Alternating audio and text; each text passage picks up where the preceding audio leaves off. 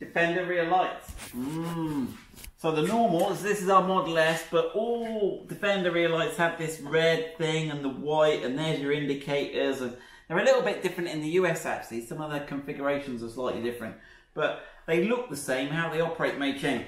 But the Defender X, which was the so nice Defender, the top of the range one, had a few little extra bits on it.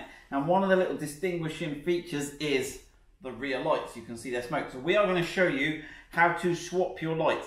Now you may want to do it to upgrade the Model X, or it may just be you got cracked, damaged, broken. But straight away you can see that where you might have thought this was a light unit and this was one, you can see it's all one big thing together. You can see it looks like it's got a bit of a bulb holder. I expect it's all LED. Has it got a bulb in here? I don't know. No, it's just got wiring. So it's all a sealed unit. There's nothing to replace on here. There's your electrical connector. So let's have a look. How's it fixed on?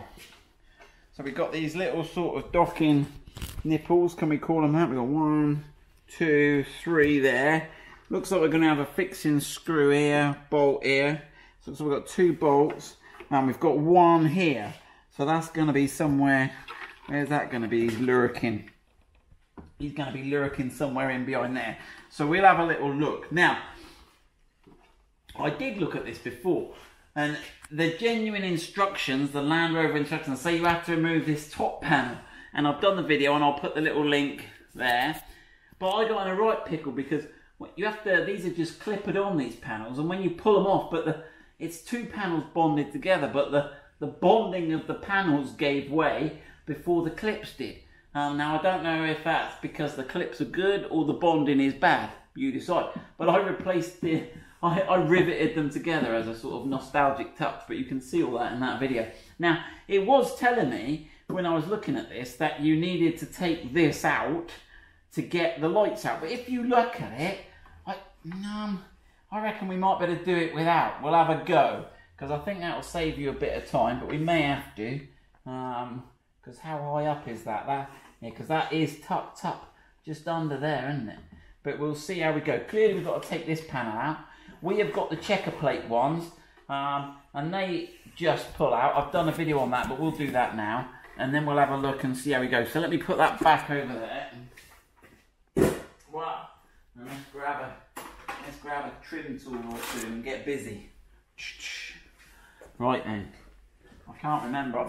Now these ones here, the original ones are made from ABS, and these are a bit softer. They're polypropylene, PP, and they're a little bit soft, and they're not quite so good, but we'll have a look. Now these, I'm going to make this look super easy now, but I'll tell you, there's a pig, and let me put the link to the video where I take this panel off to replace these.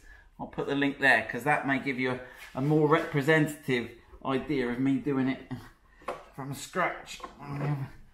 Because you don't have to scratch it painting, mate. Right, I'm going to get around this side. There we go. There you go. You can hear the clips breaking and popping.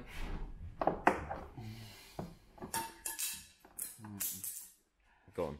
Go on, Tiger. Right. Whoa. Whoa. Doesn't sound good, does it? No, it does not sound good at all. But you've got these sort of locating pins when you come to put it in, and you've got these plastic clips here.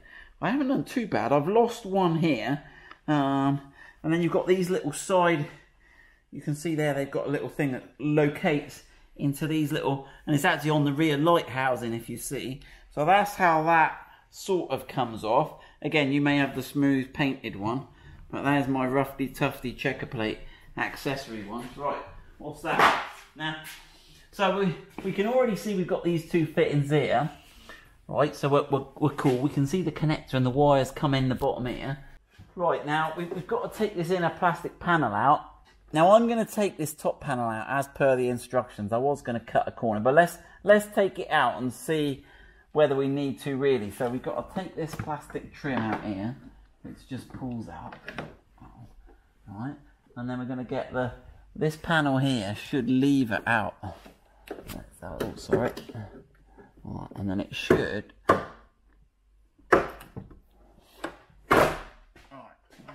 Oh, let let me show that. In fact, let's close the door a little bit and you can see how that works. So you probably will not get, this is two panels stuck together. So you've got the back panel, okay, and the front panel, and they're sort of bonded together. You can see these sort of marks here, and they're supposed to be ultrasonically staked together. Now mine came apart. You could just glue them back together, no problem. But I went for the thing. Right, so that's that out the way. I didn't show you the clips, did I? You can see the yellow clips here. Yeah. That just clip in, and it literally just presses in. Right, let's get and have a look now whether we can get. Well, that's given us a bit more access, and then I need to get this plastic panel here out. So let me lever that. There you go. Right, that's coming, isn't it? Right. It's a bit of a palaver for a rear light, but we're going with it. Right, so you see how it's split here intentionally to let this must be the rear wash wipe cable come out there. Right. I can see another clip. If you just peek in there, George, can you see that little yellow clip lurking in there? No. No. A little yellow clip lurking in there. There we go. You can see him now, right? Yeah. Right, so nice. Right, do you reckon there's another one? I reckon there might be one more. Something's popped off at the bottom. We'll have a look at that. Now I'm doing it on this side, and it's obviously a lot trickier because we've got this going through here. Right, and we've got this cable. It's a lot easier on the other side, but better I show you the tricky side, eh? Right. And that should squeeze through there. Right, so let's have a look. What have we got here? We have got one clip here, one clip here. It looks like we should have one of those little plastic clips on there. They always disappear. And that all looks okay. Now there was something that flew off at the bottom. That's a little trim clip there. That's a little fir tree clip that goes in there. So that's that side. And the other side should be much the same. I think you got the little trim clip there. Take the rubber seal off, but that's a lot easier because you haven't got to mess about with all that wiring. Right, that's that out. Right, so I think we're ready to whip that light out now. Let's do it. Let's do it. Right, got a 10mm socket. Right,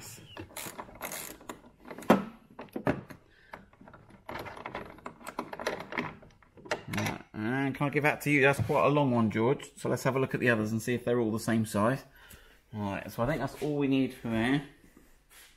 In the light again now.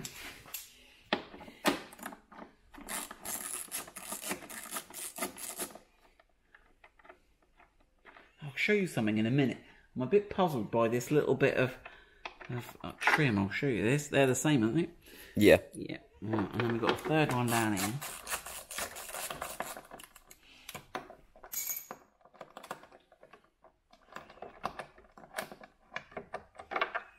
There we go.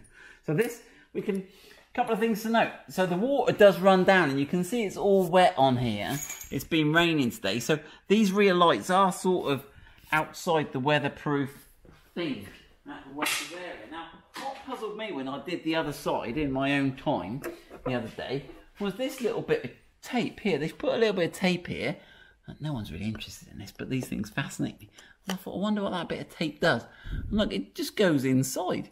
So they've put it there on purpose to either stop a rattle or to push this trim panel, you zoom back a bit, or to push this trim panel here that way. So I'm a little bit confused, but I was also a little bit worried because when that's on there, if you look, the waterproofing is done with these foam washers on the back. Each of these things has got and it's made quite a sort of dent around the foam washer. I was a little bit concerned about that, but it must be I think they must have an alignment issue. But there we go. Who knows? Mystery. Always a little mystery with this thing. Always a little mystery. Right. So we reckon that should be ready to come off now, don't we? So it had those little nipply things, didn't it? So we should just be able to gently prise it off. There you go. There we go. That was easier than expected. Yeah. Right, it's fighting me a little bit on something. What's it fighting me on? There we go. Right. Disconnect power. Power, yeah. We got some wire. I think it might be sort of using it as a guide. Oh no, it's just that cable that we had earlier. Careful with that. In fact, that's already got a little. It's got a little dent in that. I don't know if I've done that. Well, that's a design. Oh look, that's where it goes through. That's where it goes through that panel.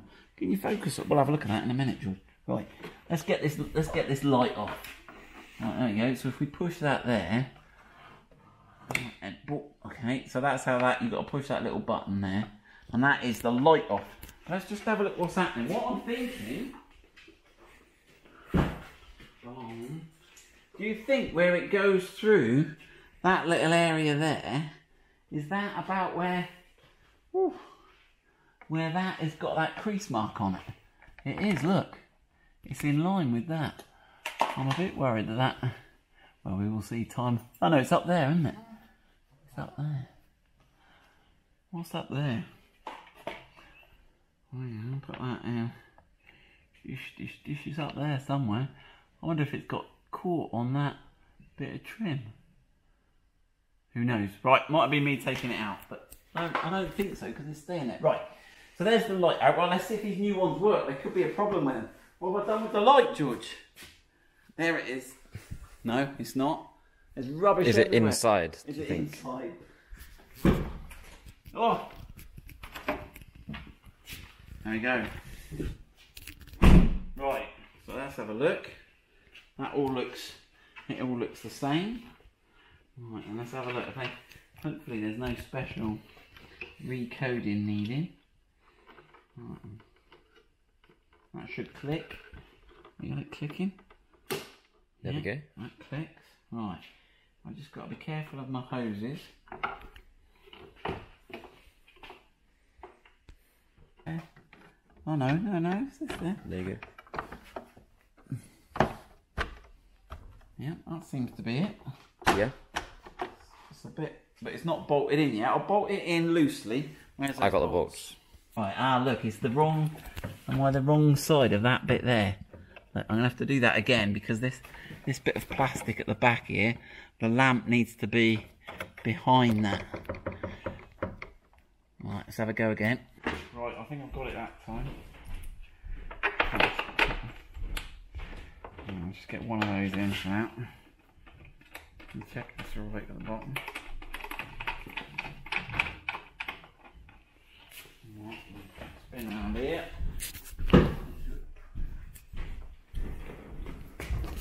Yeah, so we've got this. Let me get the light so you can see that, because this is obviously the trick. We've got to make sure we've got the light behind this bit of plastic here, and then we should be able to get that one in there.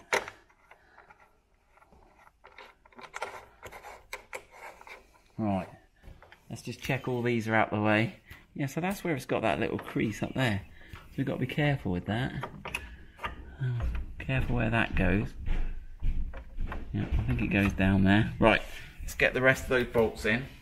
Right, just going to replace one of those white clips on that bit there that was missing. Right, let me just got to try and get that back on. Wiggle. That looks complicated. How are you going to do that?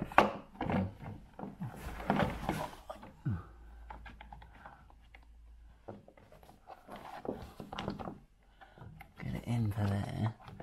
Look. And then that second wire comes round this front bit here. That's it. Okay. Back it round this strut there.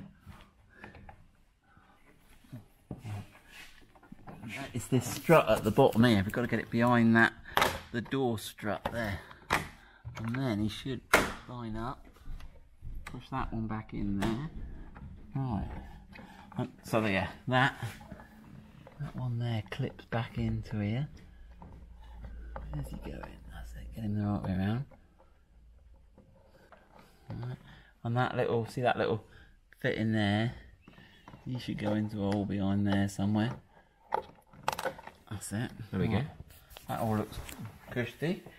Right, we got that. Then the rubber trim. You got, when you put this rubber trim on, you sort of got to pull this inner layer out like that, so it goes around the inside of that. Right, let me finish that. You're going to watch me do all that. Be careful when you put this bit on.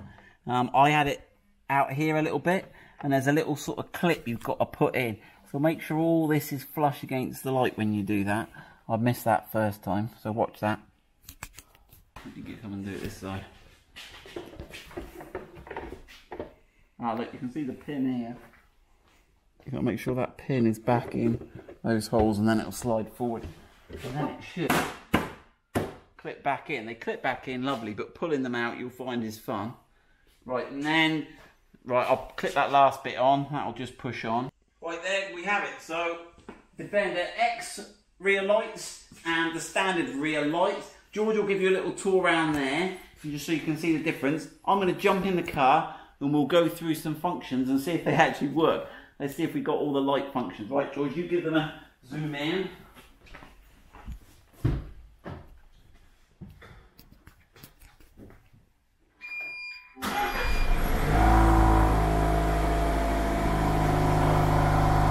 They're working. Brake lights. Yep. Indicator lights. Yep.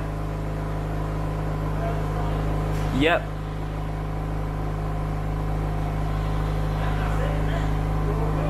Yeah. Let's get a comparison of them. I think I missed. They're about the same brightness. It's not. So yeah, they've obviously accounted for that smokeness. So there we go. They look equally cool at night. Model X Defender lights. We'll try and get those on the website. Good luck with that.